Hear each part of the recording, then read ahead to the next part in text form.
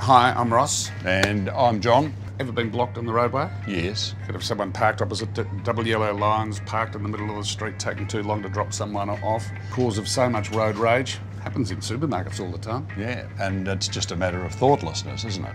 Let us demonstrate. Okay. Good on you. No. Your time is evidently so much more valuable than mine. What, do you think you own this aisle, do you? Yet again, another example of something you would not do in a supermarket, but which people do on the roads all the time. And we're interested in safety, aren't we? Keeping each other safe. It's our responsibility to keep each other safe and just to show a little bit of patience and respect. And that's the way to get there.